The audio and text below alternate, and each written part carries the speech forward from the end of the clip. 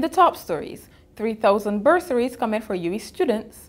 A study says imported poultry products have little impact on the local industry, and a musician says government is not doing enough to stamp out piracy. Welcome to Nation News for Friday, July 11th, 2014. I'm Natasha Beckles. No matter where you are in the world, at home or abroad, Nation News keeps you connected with what's happening in Barbados through our website, video newscast, and online e-papers. So stay connected with Nation News. Your news, your time, your way. A day after student representatives called on government to assist UWI students in financing their education, Minister of Education Ronald Jones gave some insight into just what is planned. He said in another 2 weeks, 3,000 bursaries will be offered to Barbadian students who are struggling to pay their tuition fees at the University of the West Indies. They're not going to be a full 100%, but we're starting around 50% of the cost so that you have a wider spread. Medicine, law, humanities, science, technology, all of the faculties will be able to benefit from that exercise. They will only be available for students studying for bachelor's degrees at Cave Hill, Mona, or St. Augustine. Mr. Jones said measures would also be put in place to have the Student Revolving Loan Fund cater to a greater number of students. Mr. Jones was speaking during the launch of the Confucius Institute at Cave Hill. Imports by the state-owned Barbados Agricultural Marketing Corporation, BADMC, have had little impact on the local poultry industry. That's according to the findings of a BADMC Commission study released today, which was conducted by 2 researchers from the University of the West Indies. It was a response to the recent controversial importation of 2 containers of chicken wings without consultation with farmers, who charged that such imports would damage the sector. The study pointed out that while the entire poultry industry averages about $150 million in sales per year, last year the BADMC's imports were worth an estimated $5.5 million, or just about 4%. Chairman of the Barbados Copyright Agency, Antonio Boo Rudder, is charging that government is not doing enough to prevent music piracy on the island. In fact, he said the lack of enforcement of copyright laws made government the biggest pirates in the island. Mr. Rudder said government was not demonstrating enough respect for the rule of law, and citizens therefore felt they could get away with anything.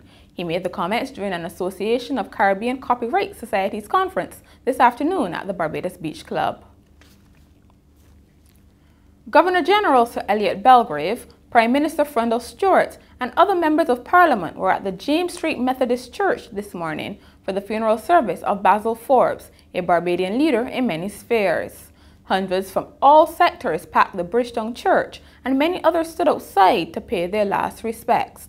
Mr. Forbes was described by eulogist Lemuel Rollins as a champion for the manufacturing sector, a devoted local preacher in the Methodist Church, and a committed leader of the Boy Scouts movement. He died last week at age 83.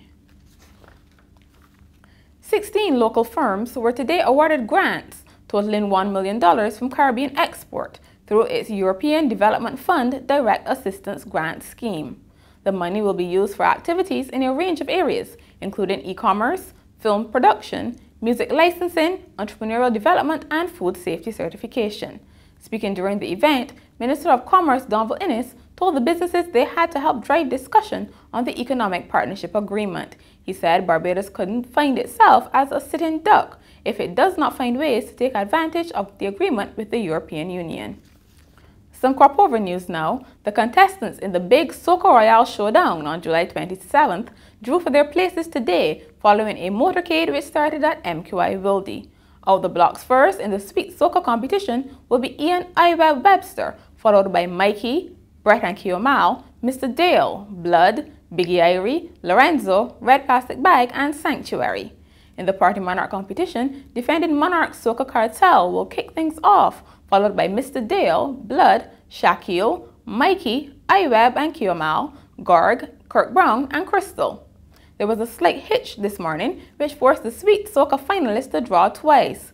Producer of Soca Royale, Aja, explained that they were unaware that 2 of the balls had not been replaced during the practice draw, which meant that 2 finalists were unable to make a pick the first time around. That situation was rectified, and the draws went on without further hitches. A Christchurch couple is concerned about a gaping hole which lies mere feet away from their home. Sonia and Samuel Scantlebury of Venus Drive, Wotton, said they became aware of the hole nearly 2 weeks ago after a heavy downpour. Samuel estimates the hole to be about 8 feet deep, and he is concerned that the road could be compromised if the hole collapsed any further. His wife also fears damage might be done to the house, which they have occupied for 9 years. A team from the drainage unit cordoned off the area surrounding the hole yesterday. 30 students, including 2 who are differently abled, will take part in this year's Lime Summer Internship Program, which was launched today. They will be assigned to various departments in the telecommunications company over a 6-week period as they plan for their future careers. Lime's head of human resources, Stephanie Catlin Birmingham, told them they would grow personally and professionally from the experience, while entrepreneur Tony Thorne and radio announcer Carol Roberts advised them on how to make the most out of the experience. And finally, a physical education teacher in Florida has been suspended after allegedly giving students twerking lessons. The tush-shaking tips allegedly occurred in May during a party for the girls' soccer team that took place at the house of one of the players. Witnesses said they saw the teacher drinking vodka and twerking on the players. Investigators also say they reviewed a cell phone video of the woman getting a lap dance from a student.